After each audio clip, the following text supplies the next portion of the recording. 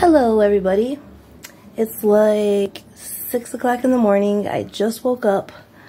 My birthday was like yesterday or whatever, and I cannot waste much more time trying to figure out what the hell I should do.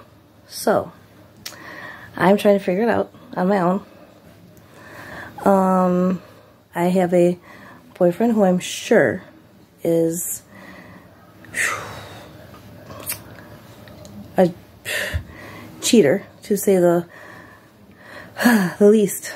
So I need to figure out how the heck I'm gonna handle it and get the hell out of here.